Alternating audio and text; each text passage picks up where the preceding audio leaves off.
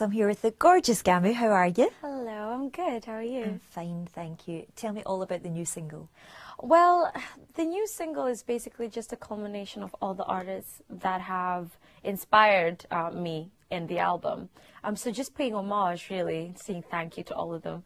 And it's basically just in a song about taking all the modern stuff out, bringing all the old school in, and having like just a really good old school party, really.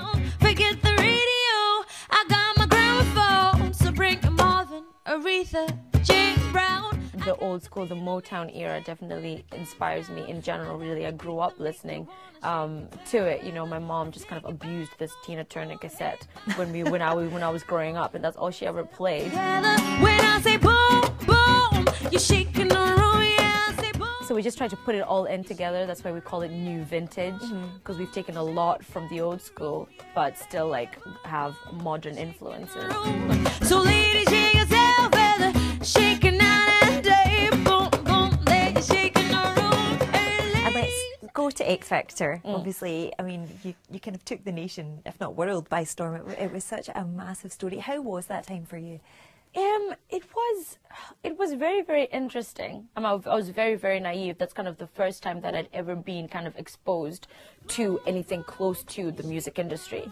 So I just kind of went into it green, really, not knowing what I was getting into. I learned a lot. I like to call it my crash course into the music industry. And it was just such a short space of time. It was just 3 months. Yeah.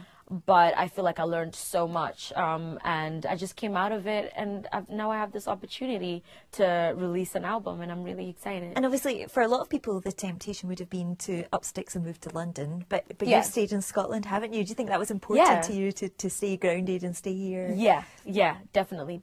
I didn't want.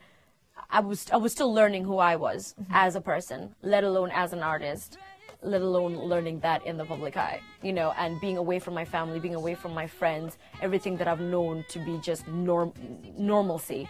I didn't want to let that go, because I just wanted to grow within being normal. Because if you do it when you're in the public eye, it's very, very easy to be led astray, to be told, no, this is actually how you should do it. But then if you've got people who are grounded, then they go, you know, I don't care. And my mom would just go, yeah, I don't care if that's what happens in the industry. You're my daughter. You do it this way. Yeah. You know, so, and I needed that. I needed to be kept straight. Not that I feel like I would have gone astray or anything, but I just didn't want to take any chances. I was too young. I was too new to the industry, so it was very important to stay at home.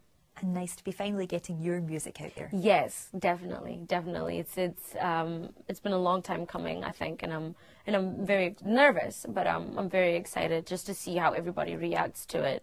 Yeah, I'm excited. Well, from hearing you in the studio today, it was a real pleasure, honestly. Oh, it was thank you so fantastic. much. So can't wait to hear much more and hopefully catch you live. Thank Yeah, you. thanks a lot.